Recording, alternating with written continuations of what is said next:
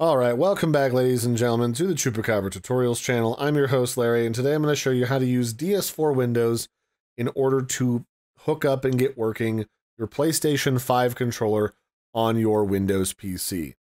The long story made short is this program pretends that you're using an Xbox controller so that pretty much all the games that are out there have Xbox controller support. So it will work with pretty much anything by just pretending that it's something else.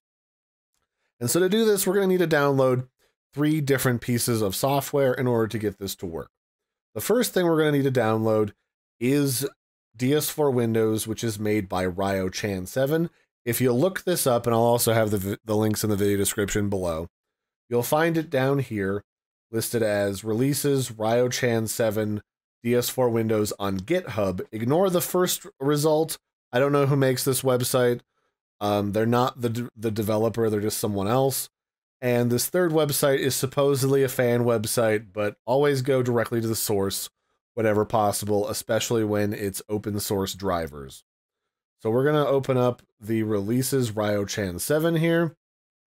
And here on the page, we're going to want to grab the 64-bit edition, because most people should be running 64-bit on their computer. If you're not, you should get on that, because you can't use enough RAM for most modern games otherwise. And I'm just going to grab either the x64 zip or the x64 7-zip. If you have 7-zip, great. If not, just grab the regular zip file. I'm assuming you know how to handle those. We're just going to click on that, and just make sure to save it to whatever folder. I've got it downloaded already to this controller downloads folder. And then you're also going to want to download and install the .NET 8 desktop runtime. .NET is basically just this little applications framework that Microsoft releases for free and allows developers to make stuff exactly like this. So you're going to want to click on that, which will take you to the .NET website. Go ahead and download that as well. And then the last thing that we're going to need is Vigimbus. And Vigimbus is just an interfacing software that's made by Nefarious that allows you to talk to controllers of all varieties. They all run mostly off of the same technology. So we're going to go ahead and grab that one as well. Once you've got all of that stuff, we're going to open up our little folder here. I'm going to delete the duplicate Vigimbus. And you're just going to want to go through and make sure that you've got these installed. It should only take you a moment. I've already got them installed, so I don't really need to go through this twice. But make sure you've got the runtime installed, Vigimbus installed, and then we'll go on to the next step, which is to extract DS4 Windows to its own folder. I like to keep it in a folder of the same name, because a lot of these programs have just got a bunch of stuff, and you don't want this scrambled out all over your desktop. But put this wherever it's convenient for you, because you're going to need to be reopening DS4 Windows whenever you want to use a controller so it can function as a driver. And once you've got this bad boy open, you should see a whole bunch of different icons. It's a little confusing, but the one that you want is right here in the middle, called DS4 Windows. And that's the one that you're going to want to double click on in order to run the application. Now, before we go any further, just because it helps to support the channel, I am an affiliate for NordVPN. If you're looking for a VPN that'll help keep your computer and your internet connection private and secure, I totally recommend NordVPN. It helps prevent people from snooping on your internet traffic, especially if you go out and you use your laptop on public Wi-Fi sources. It's got a built-in ad blocker. You can easily connect from anywhere to their dozens and hundreds of servers from around the globe. And it's also got built-in protections, sort of like an ad blocker or a virus protection software to help keep nasty stuff off of your computer. So if you're looking for one, I have a discount code built into a URL in the video description below. It helps to support the channel if you're in the market for a VPN. So with that out of the way, we're going to go ahead and click on DS4 Windows. And if it's working correctly and you have the .NET framework properly installed, it will pop up a little pop-up like this that'll ask you where you want it to save all of your preferences and your settings. I always have it save my preferences inside of the program folder with the actual software itself. That way, if anything goes wrong, I can easily delete it so that it doesn't cause problems and reinstall DS4 Windows from scratch without having to go manually uninstall stuff.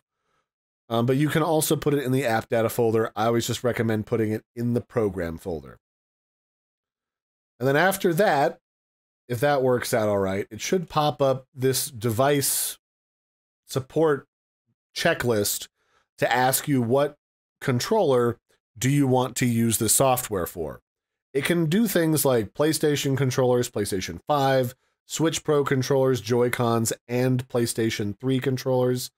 But to prevent things from conflicting and breaking, only one of these supports is turned on by default, which is PlayStation 4.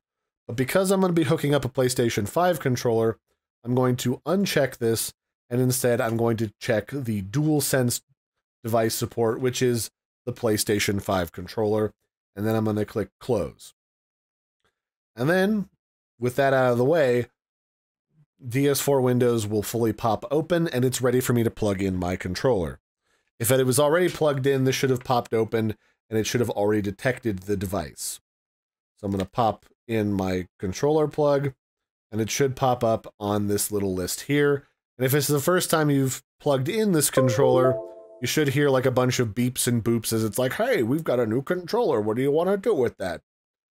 And so at this point, I should be done and good to go. Windows should register this as an Xbox controller, and I'll be able to play whatever game with default bindings just fine. If for whatever reason your controller is not showing up here, you can also try connecting it via Bluetooth. You can connect it via plug or Bluetooth. Either one will work just fine. Sometimes if it's not behaving itself on one connection type, you might try the other. I'll have a video guide for how to connect this via Bluetooth as like a secondary tutorial just to keep this short. But you can connect it with either one just fine. If that's still not working and this still isn't showing up, you can flip the controller over and you might notice next to the Sony logo off to the right, there's a little round hole. You want the one that's off to the right. The other one's a speaker. But the one off to the right, there's a button in there. If you press and hold on that button with like a pin or a paper clip for a count of 12, it'll factory reset your controller so it's not trying to connect to some PlayStation 5 console somewhere, and that might help you connect to DS4 Windows a little bit better. The other thing to make sure of is that this starts running. Sometimes when you open this up for the first time, it starts in paused mode.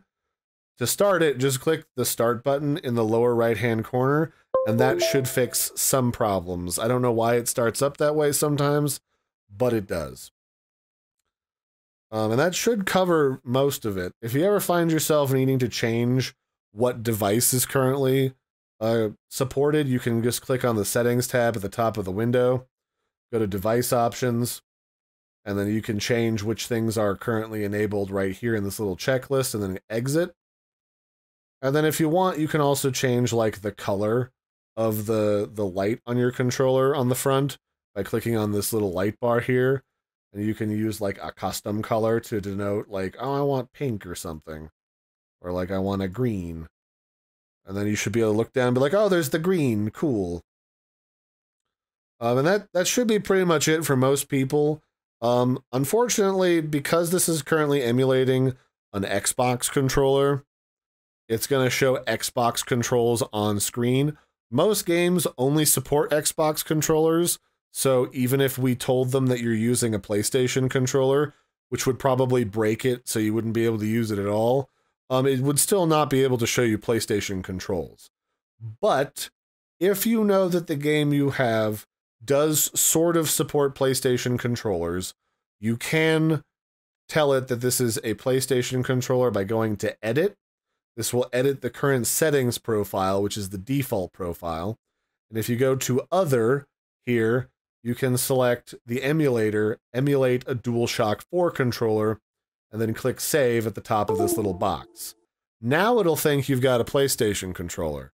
However, that sometimes breaks support for a lot of different games. So if you're having trouble after you did this, go back to Edit, go back to Other, and tell it it's an Xbox 360 controller again, because that's more reliable, and I recommend that.